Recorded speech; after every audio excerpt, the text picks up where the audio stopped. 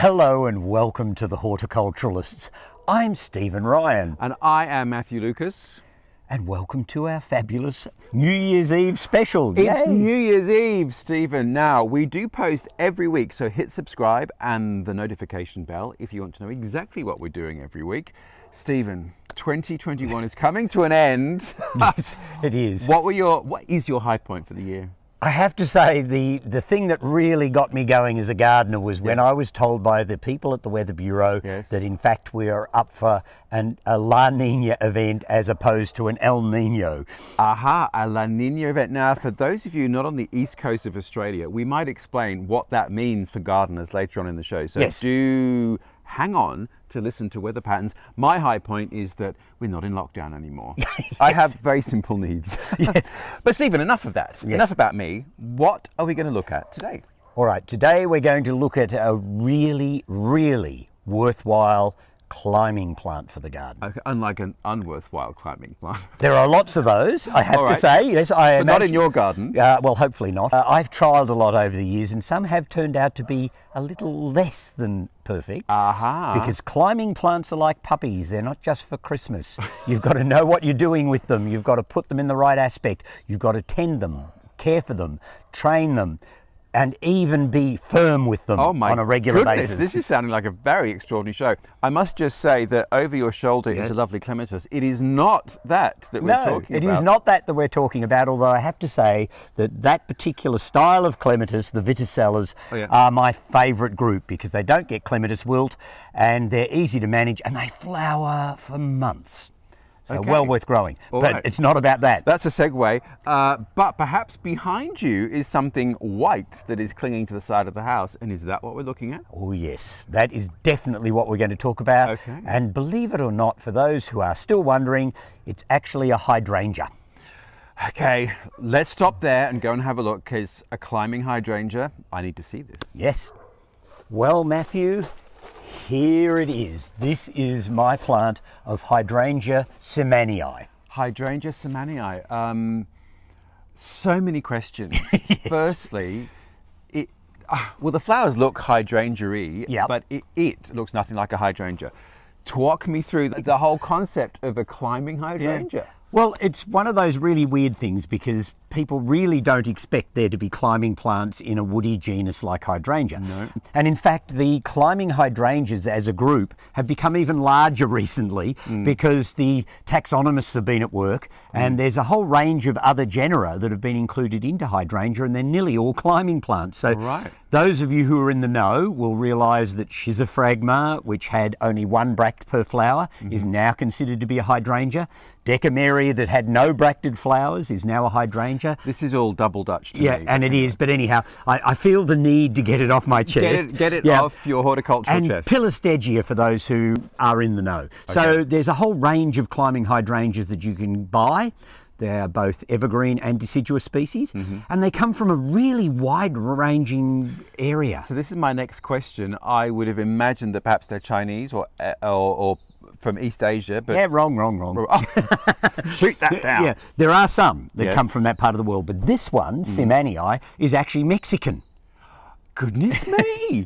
So it comes from Mexico and it has a relative that looks rather similar to it called integrifolia that grows right down into South America. And I've seen it growing up the side of southern beech trees in Chile and probably growing to the very top of the trees. And that's another thing with the climbing hydrangeas. They will fill the space allocated. Okay, goodness me. I think we have to stop and pause. So firstly, there's a huge range, so I would then assume there's a huge climatic and condition range for them, or are they fairly similar in their needs and fairly desires? Similar, I think. One or two of the evergreen ones might not be quite as cold hardy as some of the deciduous ones would be. Certainly some of the evergreens I've seen growing in Britain and other parts of the world and doing fine. In the Pacific Northwest in the USA, I've seen the climbing hydrangeas growing there. The thing you've got to remember is that because they're hydrangeas, they love the shade. So that tends to put them into a more sheltered environment, even in a more severe climate. So naturally cooler, naturally damper, naturally chillier in winter. Yes, exactly. So most of them are probably growable if you've got, well, in the southern hemisphere, a southern wall, in the northern hemisphere, a northern wall. And this one is growing on a southern wall with quite a steep pitched roof, so very little direct sun. Yeah, it gets a little burnt on the very top when the sun's right overhead, when we get one of those really, really hot days. Yeah. But otherwise, it's fairly easy going. The evergreen ones with their leatherier leaves tend not to be quite as water hungry. So question, is this an evergreen one? Yes. Right. Yes. Seemannii is one of the best of the evergreen climbing hydrangeas. Okay. And the other thing it does that other hydrangeas don't do is it flowers from a bud. So when you were showing me that to me looks very much like a camellia bud. It does, doesn't it? Yeah. And as most people who've grown hydrangeas over the years will know, hydrangea flowers tend to just erupt through the foliage as the stems get taller and taller. So it's an unusual occurrence to actually have one that has a flower bud. So that's one of its major differences. The similarities, though, amongst the climbing hydrangeas are interesting.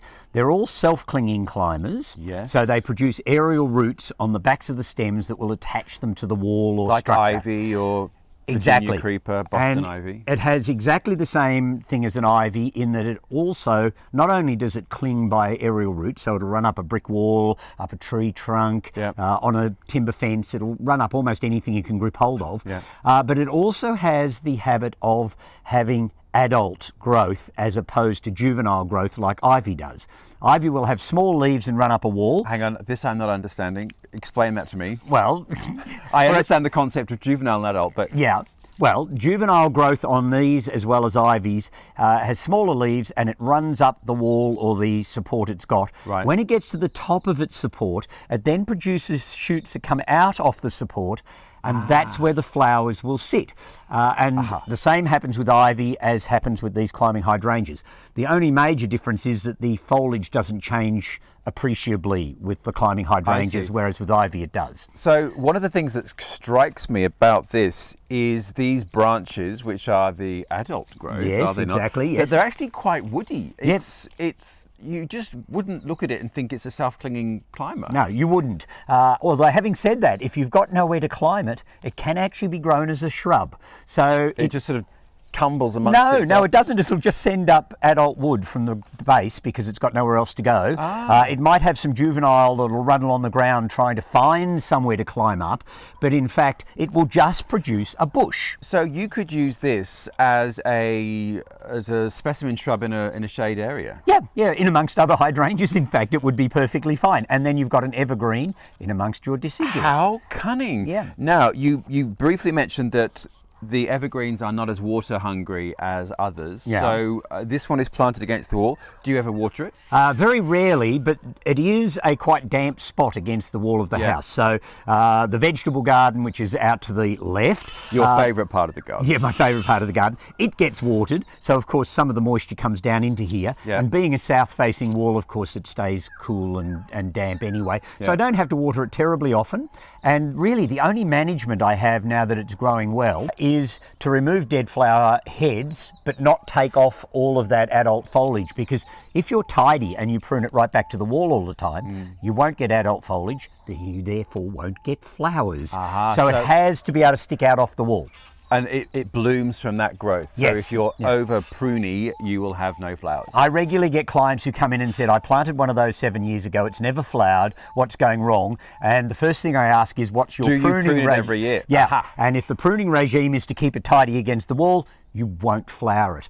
And that also raises the issue of how you get it started. Yes. So that's another thing you need to know. Self-clinging climbers tend not to be able to be attached to the wall physically. You can't just put it there and, I don't know, put some blue tack on the wall or something and hold it in place. It just doesn't work.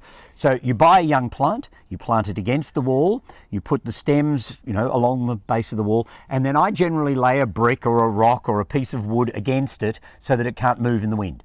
And once it gets its act together and realizes it's got a frame behind it to grow up, it'll start to attach. As soon as it does that, It's all over. It's easy. So it's somewhat of a slow starter. It can be. It can take that first season to get its act together and realise where it's going and how it's going to go. Yeah. But once it does, I mean, this plant is covering a wall that's probably 8 metres long-ish. It's quite a long wall. Oh, if not more. Yeah, and it's gone to the top of the wall, so it's growing out and around the spoutings a little bit. And this has taken around about 8 to 10 years. I was going to say how old it is.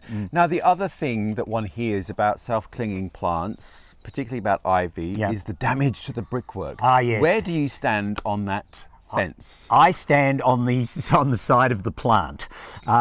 Unless you've got a fairly old building with, say, a brick building with old mortar, because before the 1920s, mortars used to be made as lime mortars. So very crumbly. And then it still won't do any damage to the wall unless you decide to peel it off, and then it'll pull chunks of mortar out.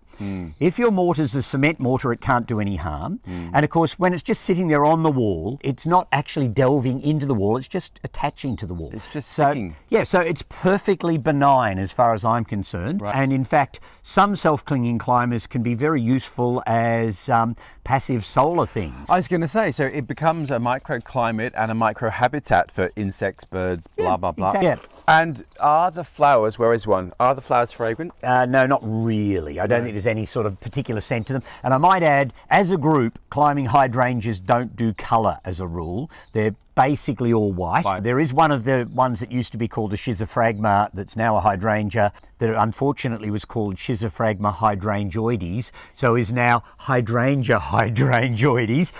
It has a pink version. These botanists, I don't know. And then the other million-dollar question is propagation and finding it. Yeah.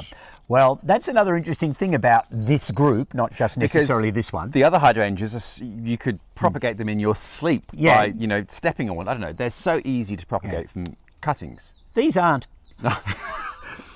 I might add that they're easy enough to propagate, but not from cuttings. And the way I propagate any of the climbing hydrangeas is by layers. Because their juvenile growth will grow across the ground, I just go along the bottom of my plant every year and find rooted layers that I can then chop off and pot up individually. Right. You can also do that by planting a young plant into a big polystyrene box or something like that and pinning it down and keeping it on the ground. And seed? Well, I guess seed's possible with most of these things. You've never tried. I've never bothered. Hydrangeas have very fine seed. They're not always that easy to germinate from seed. So I've never really bothered. And of course, you've got to go through a prolonged juvenile phase if you're going to, in fact, raise things from seed. And just grow up. Yes, that's right. So a layered piece is generally the best way to go. And you can do that with any of the climbing hydrangeas and their close relatives. Ah, there you are. So Hydrangea seemannii from Mexico. Look out for the whole group. They are a fabulous group of climbers, and I can't think of any other self-clinging, shade-loving, flowering climber that you can grow in a wide range of habitats and climates like these. No. Oh, and I guess the last thing is the flowering season. So when is it in bloom? All right. Most of them flower in summer. Some will be out, in the Southern Hemisphere, some will be out a little before Christmas. Others might go into more January, early February. And most of them will flower for around about 2 months each. Oh, so that's quite long. Yeah, so it's not a bad flowering period. And if it's a cool season, even better. And it's also very handsome, and I do like the way that the branches sort of drape off with the flowers looking upright. It's a very lovely habit, and it's really beautiful on the side of your house. Yeah, and the other thing with it, it won't keep going because there's nowhere else for it to go up above.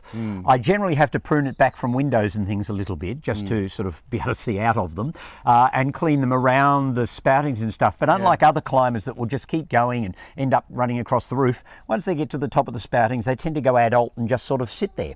So they're very manageable climbers, in fact. Interesting. Well, I'm sold on climbing hydrangeas. Well, there we go. Mr. Ryan, the climbing hydrangea, well, they are just stunning. So happens that I have in our new house a shady courtyard with a south-facing wall. Aha, I've got a sail. Yes. All right. Now, before we go any further, though, let's just roll back and talk about La Niña that you mentioned at the beginning as being your high point for the year. Yes. So for those of you perhaps not on the east coast of Australia, the Australian weather patterns are often influenced by the relative temperature of the Pacific and its temperature rising, etc., can cause these cycles called El Niño, La Niña. El Niño, hot Dry, La awful. Niña, cold, well, cooler and wetter, and associated extreme weathers, either drought or flood or extreme heat and fire. Either way, they're often negative. Yes, but they can tell be. Me, so in terms of gardening here on the east coast of Australia, in Melbourne, what does La Niña mean to you, Stephen? It means my hydrangeas flourish. Plants that like a little bit of moisture, they're going to get regular rain. It will have its downsides. I mean, I won't grow my summer vegetables particularly well this year. Because you were joking about tomatoes. So tomatoes in your climate, because you're a bit higher, just don't have enough time to... I haven't even put tomatoes in this year because I've decided that it's probably pointless. We're going to get much too cooler weather. And it will be the same for most of my summer crops. I'll grow plenty of leafy greens. I'll have lovely beans, I'm sure. But yes, I haven't even bothered with some of those things because of the sort of weather events we've got. But the plant we're talking about today is loving this cool weather. Loving La Niña. Yeah, its flowers will last longer And it's Mexican, so it understands. Yes, that's right, exactly. It speaks Spanish as well. So it is going to be a great year for a lot of the sorts of plants I grow. But what was the other thing you were mentioning too, that there is also less fear, particularly living in the country, about the weather conditions? Yeah, well, of course, Victoria is a very, very fire-prone area, a bit like California and other parts of the world, some parts of Europe as well. And we have the added disadvantage of having an awful lot of eucalyptus trees that grow around here that go up like a candle when we do get fire. So for us in southern Australia to have a cool weather pattern for the summer is actually a huge relief. So I'm quite happy not to be able to grow too many tomatoes There this year. you go. That's the price you pay. No tomatoes for no worry. Yes, exactly. Well, that is our New Year special done and dusted. What could the new year bring, Mr. Ryan? I hope a whole pile of interesting plants and maybe some interesting people and certainly some very interesting gardens. Yes, I am looking forward to that, to our continuing adventures. Happy New Year, Mr. Ryan. And same to you, Mr. Lucas. Happy New Year to all of you. Thank you so much for following us for the last year and subscribing. It's been a pleasure. And here's to 2022 full of happy horticultural joy. Exactly. We'll see you next week. All right, bye all.